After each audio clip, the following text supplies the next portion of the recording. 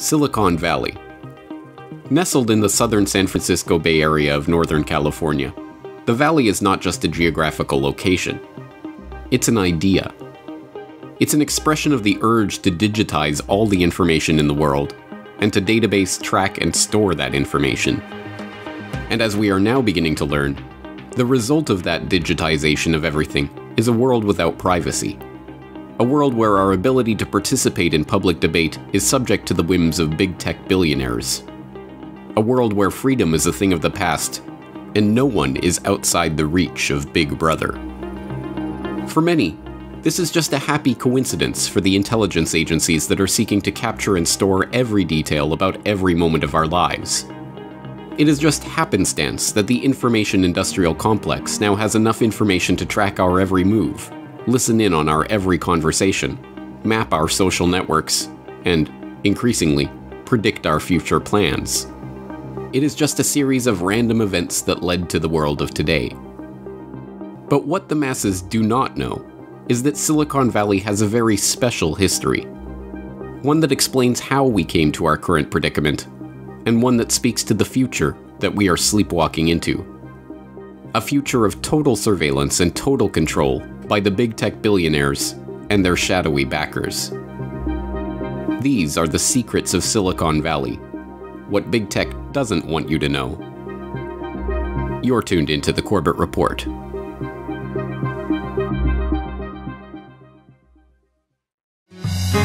Once known as the Valley of Heart's Delight, the Santa Clara Valley was a bucolic agrarian area known for its mild climate and blooming fruit trees. Until the 1960s, it was the largest fruit-producing and packing region in the world. Today, there are few reminders of the valley's sleepy farming past. Now dubbed Silicon Valley, it is home to many of the world's largest technology and social media companies, from Google and Facebook to Apple and Oracle, from Netflix and Cisco Systems to PayPal and Hewlett-Packard. It is the hub of a global industry that is transforming the economy, shaping our political discourse, and changing the very nature of our society. So what happened? How did this remarkable change take place? Why is Silicon Valley the epicenter of this transformation? The answer is surprisingly simple. World War II happened. The influx of high-tech research and industry to the region is the direct result of the advent of World War II and the actions of one man, Frederick Terman. Frederick was the son of Lewis Terman, a pioneer of educational psychology at the Stanford Graduate School of Education. An avowed eugenicist, Lewis Terman popularized IQ testing in America, helping to conduct the first mass administration of an IQ test for the US Army during America's entry into the First World War. Frederick Terman attended Stanford, earning an undergraduate degree in chemistry and a master's degree in electrical engineering, before heading to MIT to earn his doctorate in electrical engineering under Vannevar Bush. This connection came into play at the outbreak of World War II, when Bush, now heading up the US Office of Research and Development, which managed nearly all research and development for the US military during wartime, asked Terman to run the top-secret radio research laboratory at Harvard University. There, Terman directed 800 of the country's top researchers in the emerging field of electronic warfare. Their work included the development of some of the earliest signals intelligence and electronic intelligence equipment, including radar detectors, radar jammers, and aluminum chaff to be used as countermeasures against German anti-air defenses. The Valley as we know it today was born in the post-World War II era, when Terman returned to Stanford as Dean of the School of Engineering and set about transforming the school into the MIT of the West. Terman, with his war experience, decided to build Stanford into a center of excellence on microwaves and electronics, and he was the guy to do it. The Harvard Radio Research Lab was the pinnacle in the United States of every advanced microwave transmitter and receiver you could think of. And what he does is he recruits 11 former members of the Radio Research Lab and says, you know, we really don't have a lab, but congratulations, you're all now Stanford faculty. And they went, oh, great, thanks. They joined Stanford, and they set up their own lab, the Electronics Research Lab, for basic and unclassified research. And they get the Office of Naval Research to give them their first contract to actually fund in the post-war Stanford research into microwaves. By 1950, Terman turns Stanford's engineering department into the MIT of the West. Basically, by taking all the war, innovative R&D in microwaves, by moving it to Stanford, by taking the department heads and key staff. With the military research funds flowing into the region, Terman began transforming the San Francisco Bay Area into a high-tech research hotspot. In 1951, he spearheaded the creation of Stanford Industrial Park, now known as Stanford Research Park, a joint venture between Stanford and the city of Palo Alto to attract big technology corporations to the area. The park was a huge success, eventually luring Hewlett-Packard, General Electric, Kodak, and other important technology firms, and cementing Silicon Valley as a nexus between Stanford, big tech, and government-sponsored research. And this connection was not tangential. As researcher Steve Blank writes in his own history of Silicon Valley's military roots, during the 1950s, Fred Terman was an advisor to every major branch of the US military. He was on the Army Signal Corps R&D Advisory Council, the Air Force Electronic Countermeasures Scientific Advisory Board, a trustee of the Institute of Defense Analysis, the Naval Research Advisory Committee, the Defense Science Board, and a consultant to the President's Science Advisory Committee. His commercial activities had him on the board of directors of HP, Watkins Johnson, Ampex, and director and vice chairman of SRI. It's amazing this guy ever slept. Terman was the ultimate networking machine for Stanford and its military contracts. It is no secret that Silicon Valley has thrived since the very beginning on Pentagon research dollars and DoD connections. From William Shockley, a rabid eugenicist who spent World War II as director of Columbia University's Anti-Submarine Warfare Operations Group, and who is sometimes cited as Silicon Valley's other founding father for his work on silicon semiconductors, to the Stanford Research Institute, a key military contractor that had close ties to the Advanced Research Projects Agency. The US Defense Department has had a key role in shaping the development of the region. The Stanford Research Institute was spearheaded by Terman and created by the trustees of Stanford University in 1946.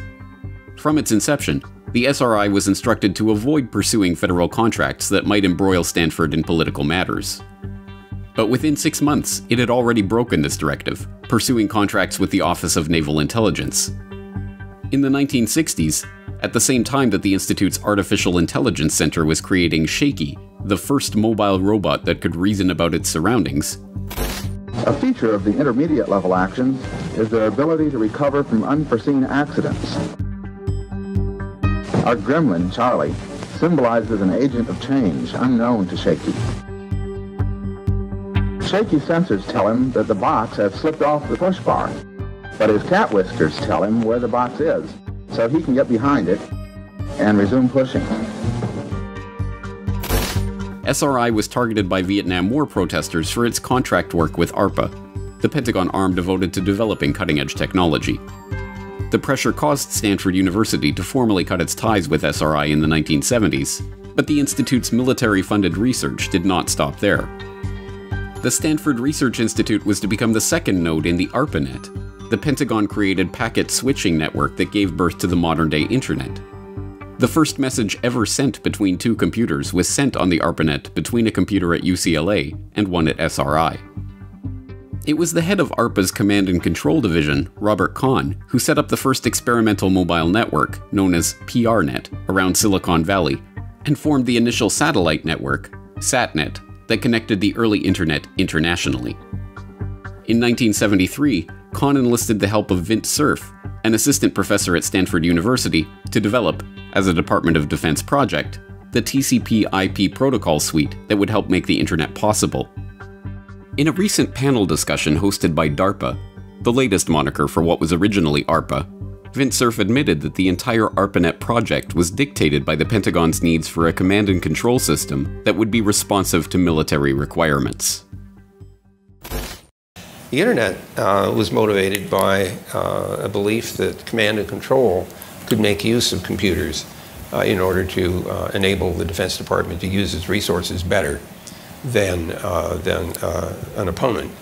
And in that particular case, Bob in particular started the program at DARPA in the early 1970s. realized that we had to have the computers in ships at sea and in aircraft and in mobile vehicles, and the ARPANET had only done dedicated fixed machines that were in air-conditioned rooms, connected together in roughly speaking dedicated telephone circuits. So you can't connect the tanks together with wires because they run over them and they break, and the airplanes will never make it off the ground. And, you can see all the problems. So this led to the need for mobile radio communication and satellite communication in a networked environment. Your question about global nature here is easily answered. At least I thought we were doing this for the Defense Department, which would have to operate everywhere in the world. And so it could not be a design that in some way was limited to CONUS, for example. And it also could not be a design that depended at all on the cooperation of other countries allocating, for example, address space.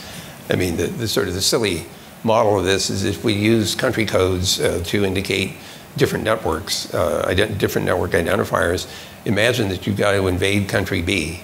And before you do that, you have to go and say, hi, we're going to invade your country in a couple of weeks, and we need some address space to run our command and control system. And it probably wasn't going to work. So we knew it had to be global in scope. One of the first demonstrations of the protocol, a 1977 test involving a van equipped with radio gear by SRI that is now dubbed the birth of the modern internet, even simulated a mobile unit in the field, let's say in Europe, in the middle of some kind of action trying to communicate through a satellite network to the United States. But while direct investment in this technological revolution suited the purposes of the Pentagon, the US intelligence community was pursuing other, more covert avenues for harnessing the incredible potential of Silicon Valley and its surveillance technologies. With the advent of the Cold War and the increased tensions between the US and the USSR in a new, highly technological game of spy versus spy, the funding for research and development of cutting-edge technology was placed under a cover of national security and classified. But in the early 1950s, the Korean War changes the game. Post-World War II, those who know your history, we basically demobilized our troops, mothballed our bombers and our fighters, and said we're going to enjoy just the post-war benefits. 1949, the Soviets explode their first nuclear weapon. The Cold War with the Korean War becomes hot. All of a sudden, the United States realizes that the world's changed again, and spook work comes to Stanford. The military approaches Terman and asks him to set up the Applied Electronics Lab to do classified military programs and doubles the size of the electronics program at Stanford. They said, well, we'll keep this separate from the unclassified electronics research lab, but for the first time, it made Stanford University a full partner with the military in government R&D. The arrival of intelligence agency investment money created a new relationship between the government and the researchers in the Valley. Rather than directly hiring the technology companies to produce the technology, consumer electronics would increasingly be regulated, directed, overseen, and infiltrated by government workers, who could then use the technology as the basis for a worldwide signals intelligence operation, directed not only at the militaries of foreign countries, but at the population of the world as a whole. Now cloaked in a shroud of national security, the government's role in the development of big tech has been largely obscured. But if you know where to look, the fingerprints of the intelligence agencies are still visible on nearly every major company and technology to emerge from Silicon Valley. Take Oracle Corporation, for instance. The third largest software corporation in the world, Oracle is famed for its eponymous database software.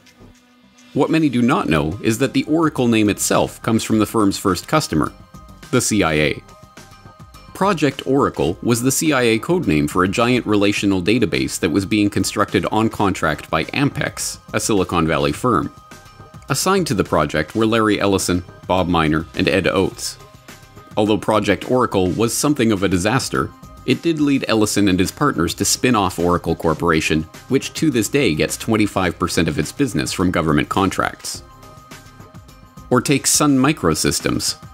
Founded in 1982, the Silicon Valley software and hardware giant's flagship Unix workstation, the Sun 1, as Computer World explains, owes its origin rather directly to a half-dozen major technologies developed at multiple universities and companies, all funded by ARPA. Sun was acquired by Oracle in 2010 for $7.4 billion. But to an entire generation growing up today, this is ancient history. Sure, the intelligence agencies and the Defense Department were involved in the founding of these Silicon Valley stalwarts. But what about the Silicon Valley of today?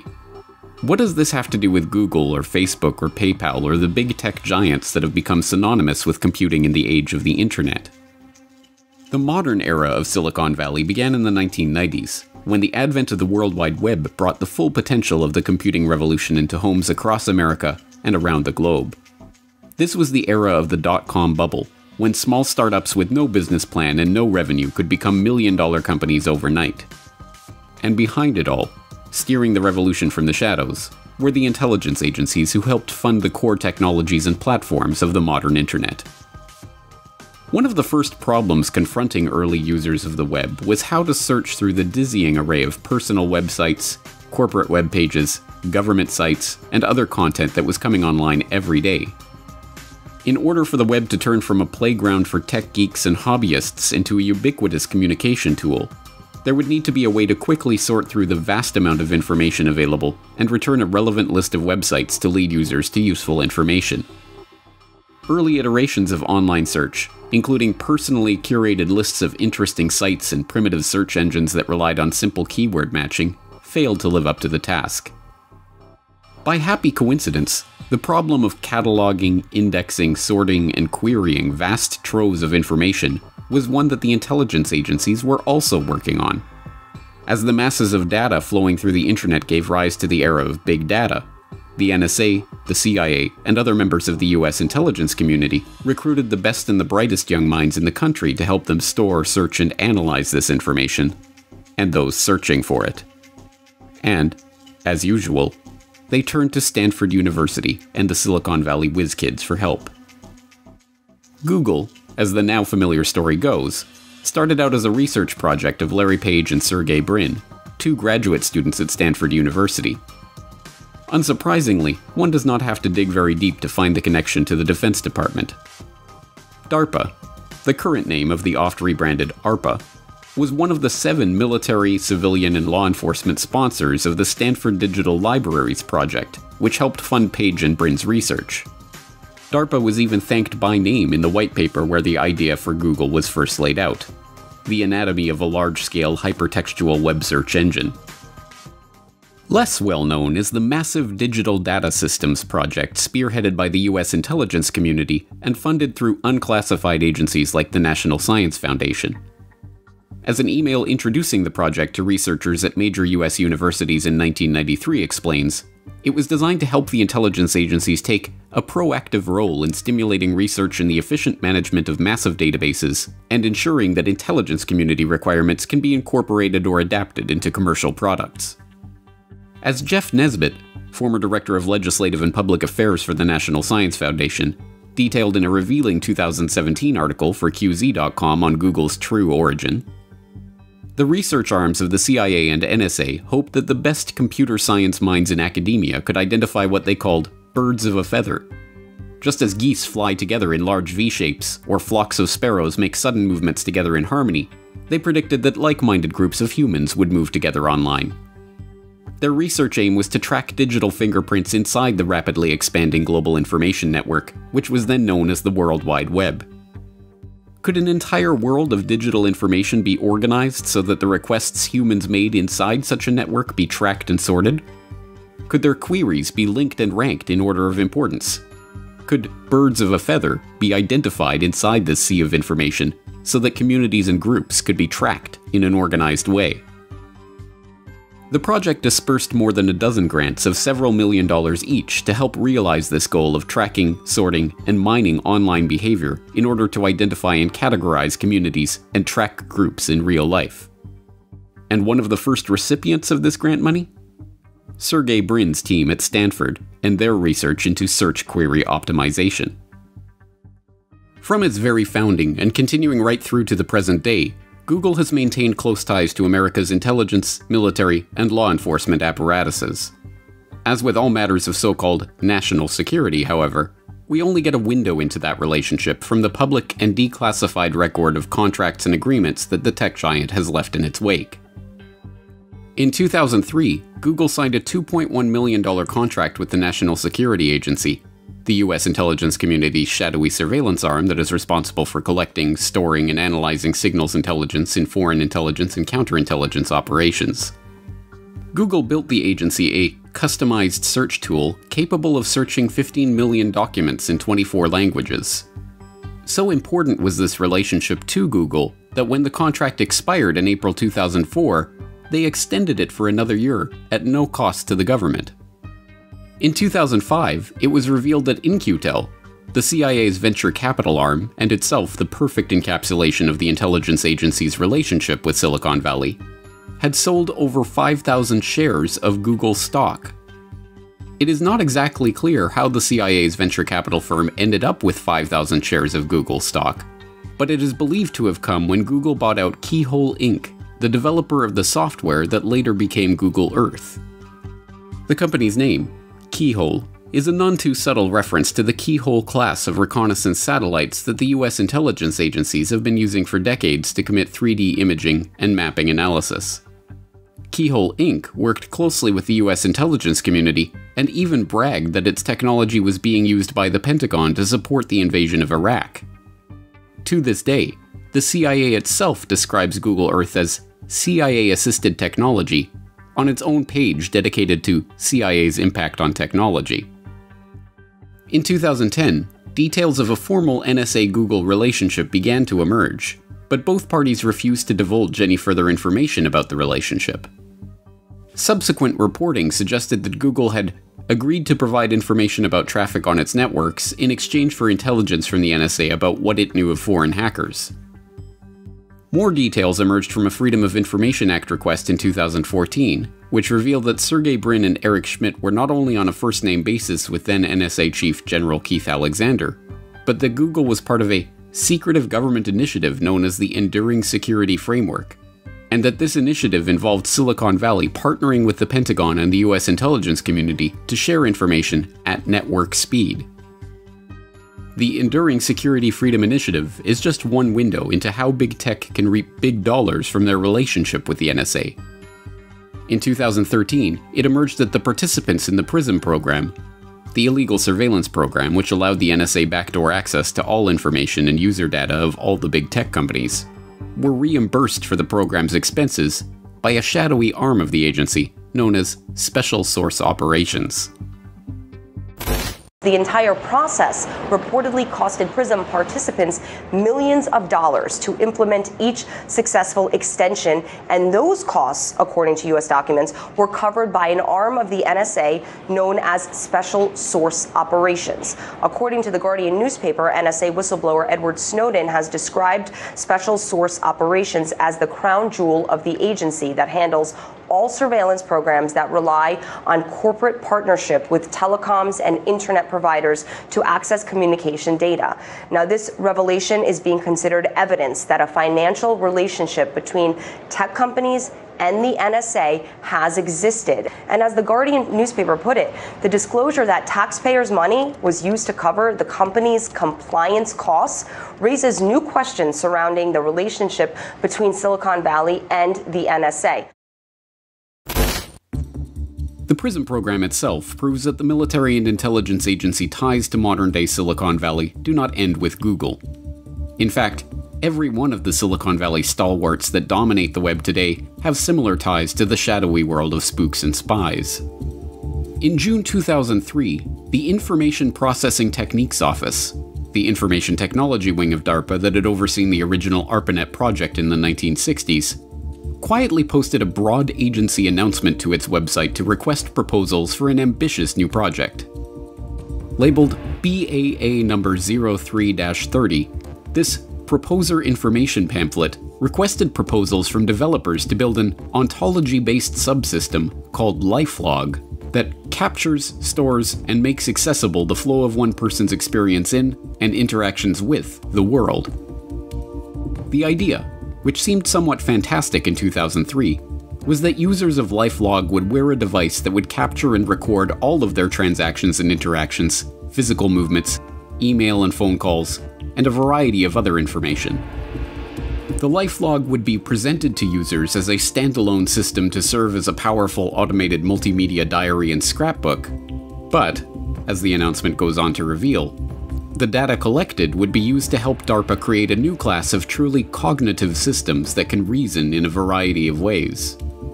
If it had gone ahead, LifeLog would have been a virtual diary of everywhere that its users went, everything they did, everyone they talked to, what they talked about, what they bought, what they saw and listened to, and what they planned to do in the future.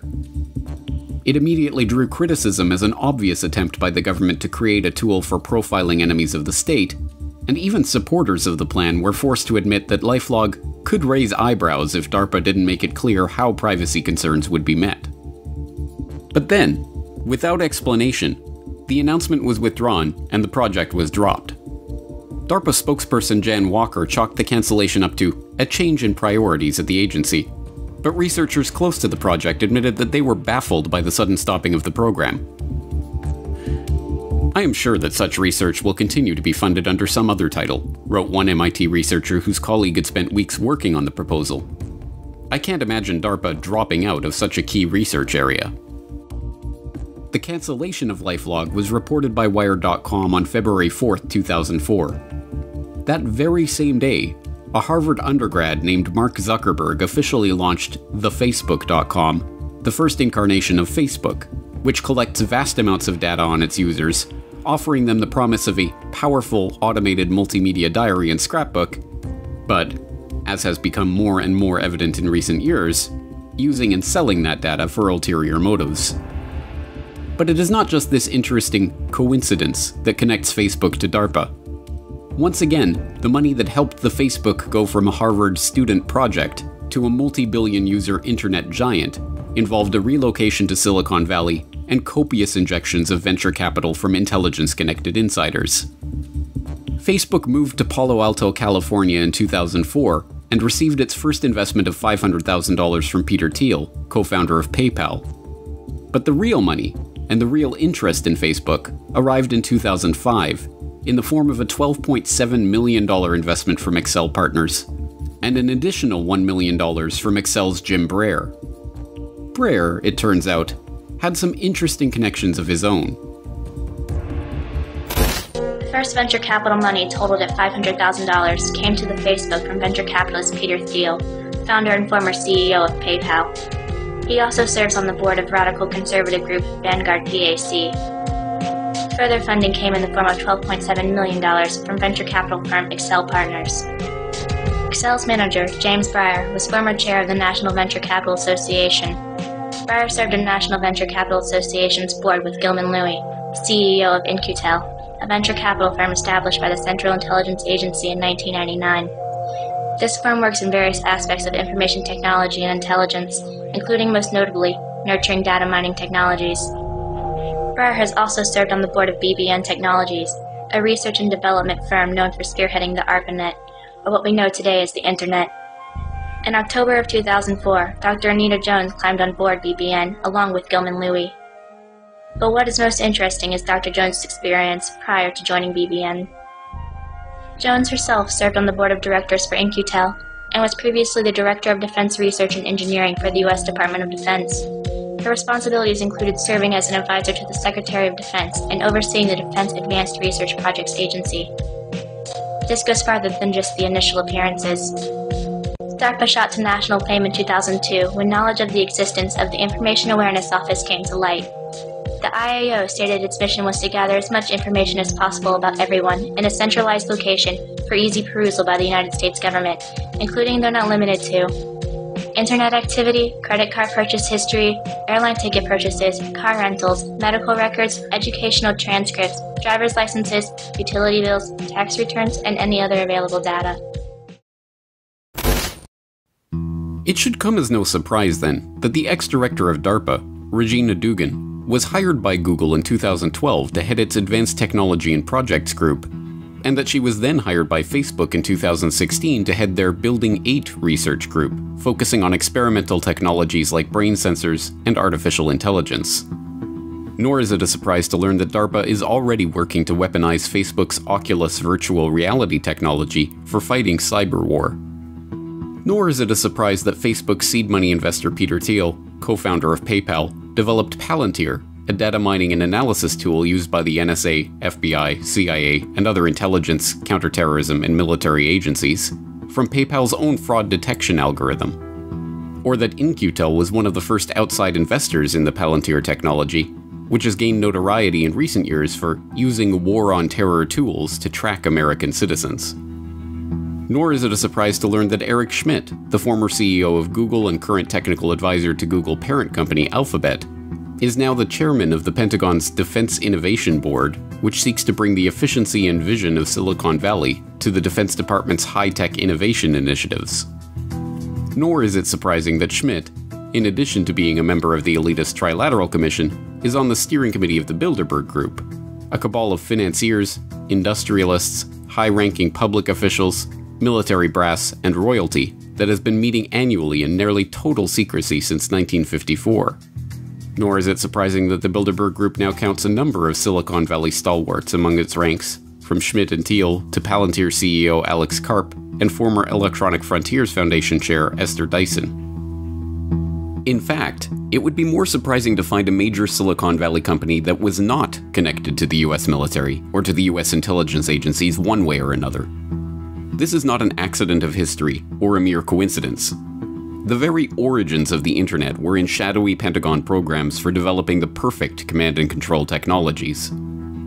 From the earliest attempts to form electronic databases of information on counterinsurgents in Vietnam right through to today, this technology, as Yasha Levine, author of Surveillance Valley, The Secret Military History of the Internet, explains, was intended to be used as a tool of warfare against target populations.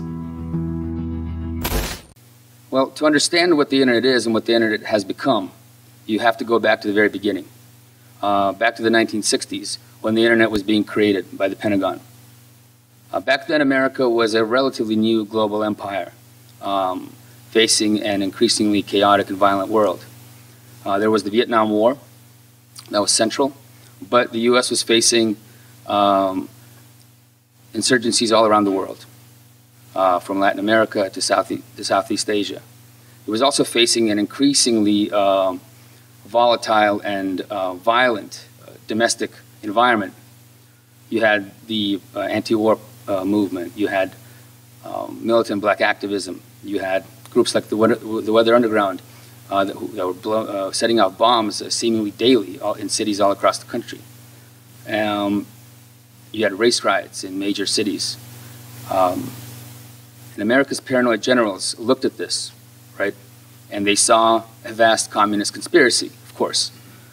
They saw the Soviet Union expanding globally, underwriting insurgencies all around the world, backing countries that were opposed to America. At the same time, they were underwriting opposition movements in America. And they saw this as a new kind of war that was happening. This was not a war. This is not a traditional war that you could fight with traditional weapons. This is not a war that you could drop a nuke on. It was not a war that you could send a tank division into, because the combatants did not wear uniforms and they did not march in formation. They were part of the civilian population of the conflicts that they were taking part in. So it was a new kind of war, a new kind of an insurgency, a global insurgency. And in certain rarefied circles in the military, people who were familiar with a new kind of computer technology being developed, they believed that the only way to fight and win this new war was to develop new information weapons. Computer technology that could ingest data on people and political movements, that could combine opinion surveys, economic data, criminal histories, draft histories, photographs, telephone conversations intercepted by the security services, and put that all into databases that could allow analysts to perform sophisticated analysis on it and run predictive surveys. The idea was you have to find out who the enemy is and isolate it from the general population and then take that enemy out. And at the time, some even dreamed of one day creating a global system of management that could watch the world in real time and intercept threats before they happened, in much the same way that America's early warning radar defense system did for hostile aircraft. This is the general background from which the internet emerged. Today, its counterinsurgency origins, the counterinsurgency origins of the internet, have been obscured. They've been lost, for the most part. Very few histories even mention it even in a little bit. But at the time that it was being created in the 1960s, the origins of the internet and the origins of this technology as a tool of surveillance and as a tool of control was very obvious to people back then. At the time, people did not see computers and computer networks as tools of liberation or utopian technologies. They saw them as tools of political and social control. And that specifically included the ARPANET, the network that would later grow into the internet. The internet was never intended as a tool of liberation. It was, from its very inception, intended to be a tool for tracking, surveilling, and ultimately controlling a target population. And in the volatile environment of the 1960s, that target population quickly morphed from the Viet Cong counterinsurgents into the American public itself, and anyone else who could pose a threat to the Pentagon's ambitions at home or abroad. Seen in the light of this history, recent developments on the internet make more sense. Silicon Valley did not spring out of the California soil by itself. It was carefully seeded there by the military and intelligence agencies that require this technology to fight the information warfare of the 21st century. The Department of Defense did not announce in 2003 that they were going to fight the net as if it were an enemy weapons system because they were afraid the internet could be weaponized by their enemies. They knew it was already a weapon because they themselves had weaponized it. The US government is not afraid of the Russians and their ability to undermine American democracy by purchasing thousands of dollars of advertising on Facebook. They were the ones who envisioned a LifeLog system to observe and control the population in the first place. The Pentagon does not fret about the security vulnerabilities of the internet. It exploits those vulnerabilities to develop some of the most destructive cyber weapons yet unleashed, including the US-Israeli-developed Stuxnet. And, as the next generation of networking technologies threatens to add not just our Facebook data, and our Google searches, and our tweets, and our purchases to the government's databases, but actually to connect every object in the world directly to those databases, the military is once again at the cutting edge of the next internet revolution. Internet of Things is penetrating an ever wider swath of daily life and the global economy. Our good friends and helpful proliferators of information at Wikipedia define the Internet of Things as the network of physical objects, things, embedded with electronics, software, sensors, network connectivity, which enables these objects to collect and exchange data. Essentially, it allows objects to be sensed and controlled remotely, creating an integration between physical world and computer systems. Think smart grid, energy systems related to each other to maximize efficiency, and all tied to that objective. Internet of Things is transforming modern business, leveraging embedded sensors, connectivity, digital analytics, and the automation to deliver greater efficiency and effectiveness on a wide range of market fronts.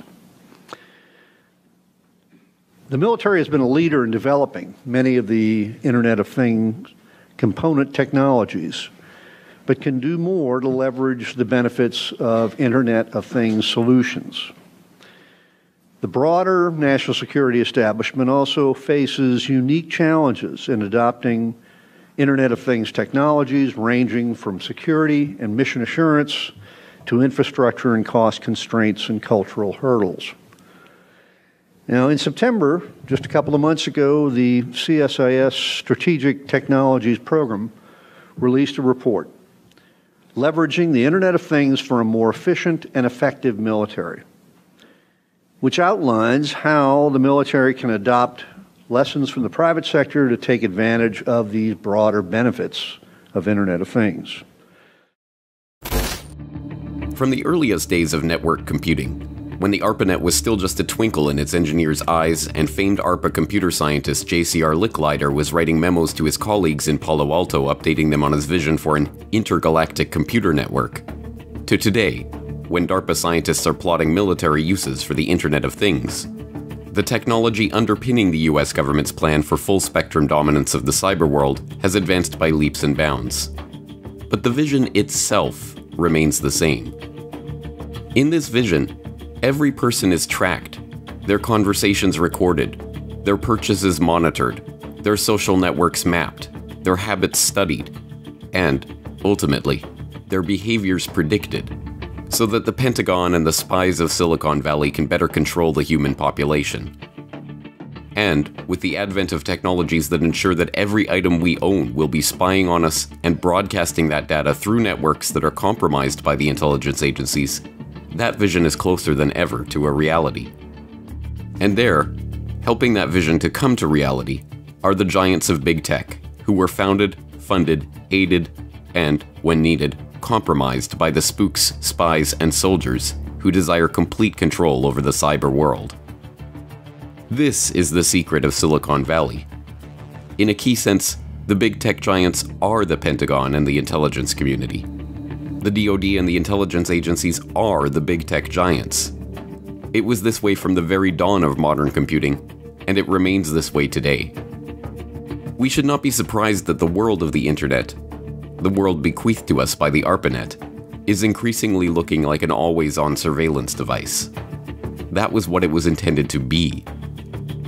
Yet the public, blissfully unaware of this reality, or willfully ignorant of it, continues to record their every move in their Facebook life log, flock like birds of a feather to ask their most intimate questions of Google, and feed their personal data into the gaping maw of the PRISM beast.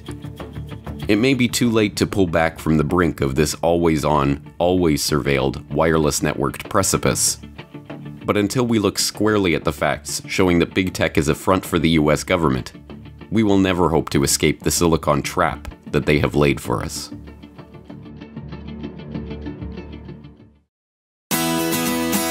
The Corbett Report is brought to you by the Corbett Report subscriber, a weekly newsletter featuring James Corbett's International Forecaster editorial, recommended reading and viewing, discounts on Corbett Report DVDs, and once a month, a subscriber-only video.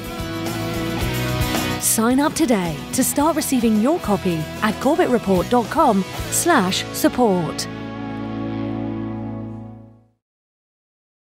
I have a concern. Does that mean that if I'm in a pub in Ireland, somebody can, wife or someone can find me easily with push and talk? You got it. Oh, okay. Well, that might not be can't run away and hide now.